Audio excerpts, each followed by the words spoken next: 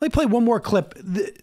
This is still extant. There was a story in the New York Times last night by Peter Baker, and was it Maggie Haberman too? I'm not sure who it was. Peter Baker. Let me pull this thing out here. Oh, shoot. And it's unclear at this point. The story was reporting that President Trump was planning to sign an executive order on Wednesday, that's today, targeting what he sees as anti-Semitism on college campuses, right? The order will effectively interpret Judaism as a race or nationality, not just a religion. Now, the order was released today.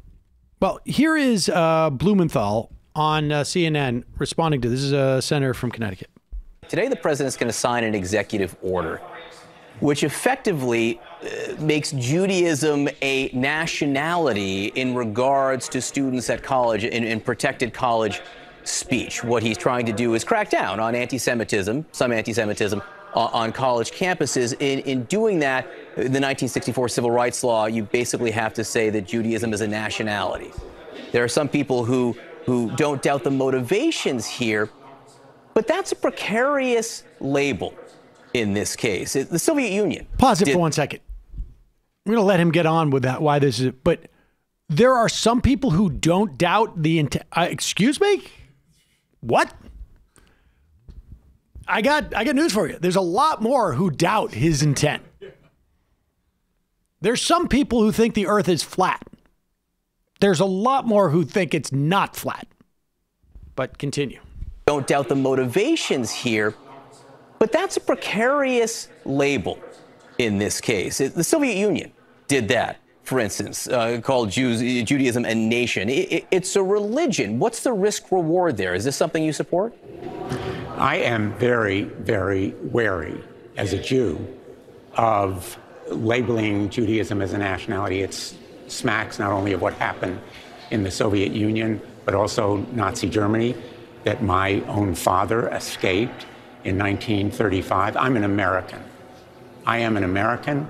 My religion is Judaism, and my allegiance is to the United States of America. And I think there are other tools to fight discrimination. I've used them as a prosecutor and as a public official.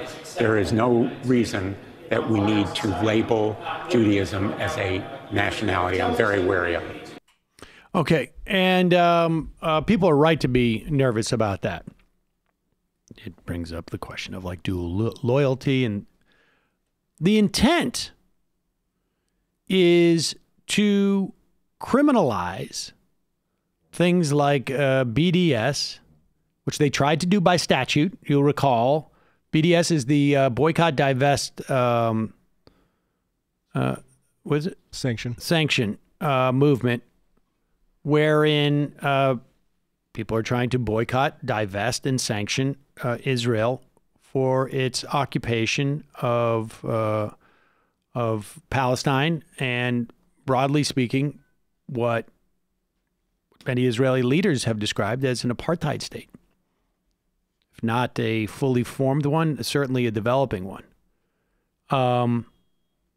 People can have disagreements on whether, what the intent of some core people associated with BDS is. I personally, but for some of the academic provisions,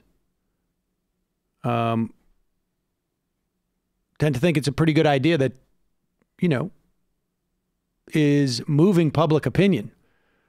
I think the proof that it's moving some public opinion is the constant pushback and money spent to attack BDS and demonize it. Certainly in that context, the rights of Palestinians are underrepresented and underdefended in this country, around the world for the most part. But we had a situation where the Secretary of Education, Betsy DeVos, and she's got a guy working for him, Marcus. I think it's Ken Marcus, who has been, I think he is the Assistant Secretary of Education for Civil Liberties in the Department of Education. And they have been working on stuff like this. Duke had some of its federal funding, at the very least, threatened because supposedly they had a program that was to build cultural awareness and language awareness, and they were being disrespectful of Israel or something to that effect. I think that's still in court right now.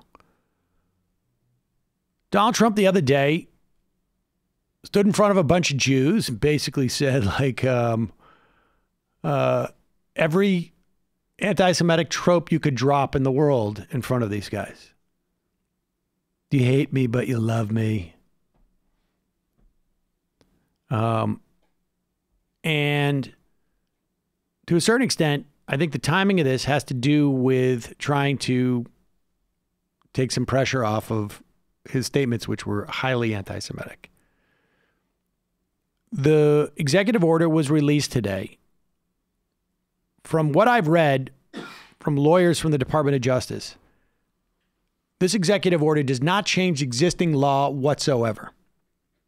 However, from a political perspective, what it does is it continues to chill the speech on campus. It continues to chill, and by speech on campus, I mean like literally like course selection and federal funding. It is basically a way, one more way to attack any expression of rights for Palestinians, is really what this is ultimately about.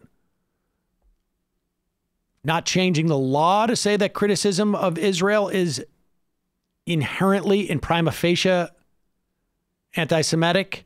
It is creating this aura that criticism of Israel is on its face anti-Semitic. And this is not true. Some of the most vocal critics of Israel are Jews who practice Judaism, Jews who do not practice Judaism, Jews who practice various forms of Judaism. But Jews, broadly speaking, are also critical of Israel. Non-self-hating Jews, critical of Israel. I happen to be one of those. And under at least the regime and the spirit of what they're trying to do, if not the letter of the law of what they're trying to do, is to create this sense that criticism of Israel is inherently anti-Semitic.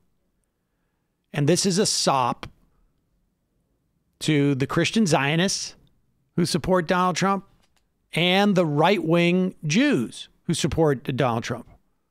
This is basically just pay for play. So the reporting was out ahead of it, but we don't know if the language was changed after the reporting got out there and there was just everybody caught, the hairs caught on fire. Another case of Trump derangement syndrome. But even if the language was changed or this is part of the agenda to create this aura of where we're going. Really bad stuff. All right, folks, we're out of time.